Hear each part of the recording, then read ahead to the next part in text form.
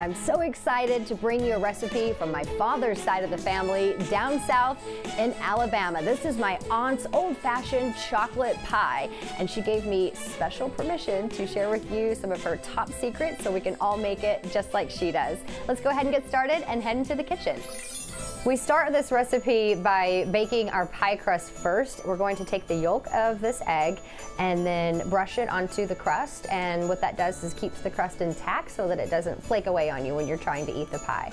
Okay, just take this and put it in the preheated oven and just bake it until it's golden brown. This is super easy because we're only using one pan, but right now, no heat. Here goes the sugar, flour, and then we're adding 3 eggs. This is going to be noisy. Just mix everything right in the pan. Now we have the cocoa and the butter. Time to mix one more time. Last step is the milk. So we're going to add this gradually. This is probably going to make a mess, so just be prepared.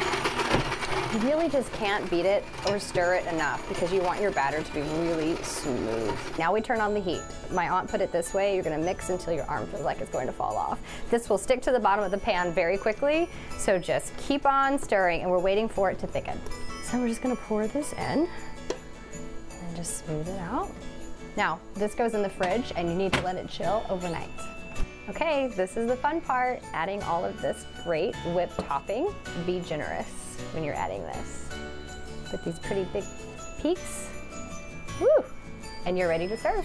Thank you so much for spending some time with me, and I really hope you enjoy this recipe as much as my family does. And as always, thank you so much for supporting Project Bread. From my family to yours, happy holidays.